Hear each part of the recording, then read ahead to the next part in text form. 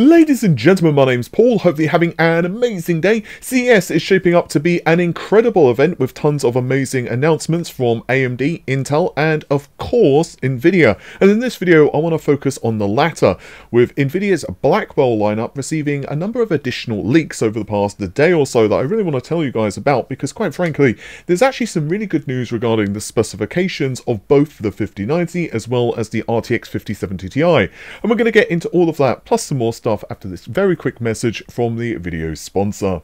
If you're running a copy of Windows 10 which isn't activated, of course, not only do you have to worry about the missing customization options, but there's also that annoying Windows desktop watermark reminding you to activate. Today's video is sponsored by Whokeys.com, and they have an excellent price on Windows 10 Professional as well as home keys. Yeah, and they also of course sell games. I've bought a few Windows 10 keys with my own personal account to test everything was legit and worked in preparation for this sponsored video. You can pick up one of their keys for 25% off using the coupon code RGT in the checkout. There's links to their website in the video description. Also, if you're building a few systems, there's bundles available too. Again, you can check out Whokeys.com and use the coupon code RGT for 25% off the listed Windows 10 key prices. So I won't go through the whole spiel, but everyone at this point does know that Nvidia are almost certainly going to be announcing the RTX 50 series of graphics cards at CES, which are going to be taking place on the 6th of January. Nvidia themselves have almost confirmed it at this point on social media, and of course the entire industry is really hyped. While Nvidia won't be releasing GPUs which are going to be competing with the low to mid-range, at least initially, of course those cards will come out later next year, I think it's fair to say that for those who want to plonk down a lot of cash, and let's face it, the 5090 is probably not going to be just the price of chewing gum, you're going to have a really good time. But basically speaking, there have been a couple of interesting updates concerning both of the aforementioned cards. That's the 5070 Ti as well as the 5090. We'll start out with the 5070 Ti first, because WCCF Tech have managed to basically confirm some additional specifications of the GPU. Of course, I will leave a link to their article in the description of the video. So first of all, they have a really handy dandy comparison table on their website. Now obviously all of these specifications are preliminary right now. Don't you just love that word? Yeah, so it's based on GB203-300, and while GB203, I'm just going to call it 203 for the rest of this video so I don't go insane, features 84SM for its full design, this cuts things down just a shade down to 70. However, that's still not awful, I guess, but the really interesting thing is that we now have confirmation, quote-unquote, that we are indeed looking at 16 gigabytes of memory. Now, I believe that this has been rumoured, but now WCCF Tech have basically confirmed that this is indeed the case. It's going to be using a 256-bit GDDR6 memory interface, sorry, GDDR7 memory interface, and the memory will be running a little slower than, I'm sorry, I'm laughing just a little bit because we've got a new cat and it's kind of peeking into the room and it's not sure whether it wants to come in, so that's why I'm chuckling, don't worry. So yes, the memory is running at 28 Gbps, which is just a little bit slower than the 5080.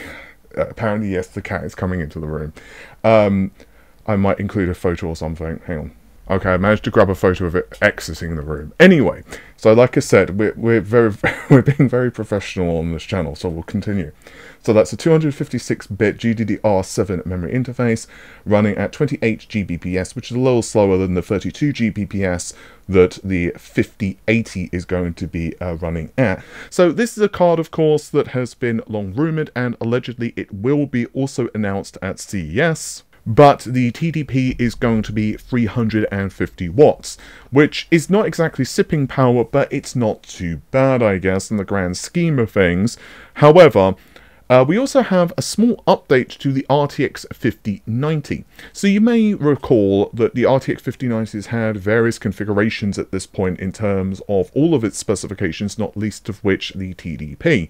And there were a lot of early reports that we would see the cards running at low 500 watts, and then Coppertite 7 Kimmy and a couple of other folks as well all said that the latest information seems to be that Nvidia were aiming at 600 watts. Now, interestingly, Coppertite 7 is stating that this figure may be slightly revised to launch, and he hasn't given a figure quite yet. So back in July of this year, I believe it was around the 15th, I actually released a video where I said that I'd been hearing that the configuration was 460, 490, and finally 550 watts for the power that Nvidia were basically playing around with internally with different BIOSes. However, at that point, the power consumption figures had not been 100% locked in, and also this was really early stuff, and even the number of SM and the memory bus and everything else was just changing, so obviously that was really preliminary as well. It does seem, however, that based on what Coppertite 7 is saying, I'll try to do more digging myself, or perhaps I'll leak more solid figures once things have been finalized. It may be like 580, 560, or maybe even 550. I will, however, point out that even if you go back to the 4090 and maybe even the 3090 launch, there have been a lot of figures banded around even back then regarding the power consumption figures of the of those top-end cards. I think the 4090 was like also at, I can't remember, it's 550 or 600 watts. Someone correct me in the comments below. And of course, what the final retail cards would default to is 450 watts. Some models would allow you to actually overclock more and put more voltage through, raise the TDP, or you could also do like a BIOS flash and stuff like that with pretty much any card, but that obviously, you know, let's just say it's not exactly it's not really in the spirit of the warranty, but you can do that. But to be honest with you guys, at least in my personal experience doing that, you do get higher performance. Obviously the clock frequencies do go up, but it's not exactly a one-to-one ratio in terms of performance. But you guys can do some Googling on that if you're really interested in it. So it's going to be very interesting to see what Nvidia figure out to be the sweet spot for the RTX 5090 card. And again, just to remind you that this is 170 SM out of 192. So it's also using still the 512-bit bus, which is good. The memory speed is actually the same now as the 5070 Ti.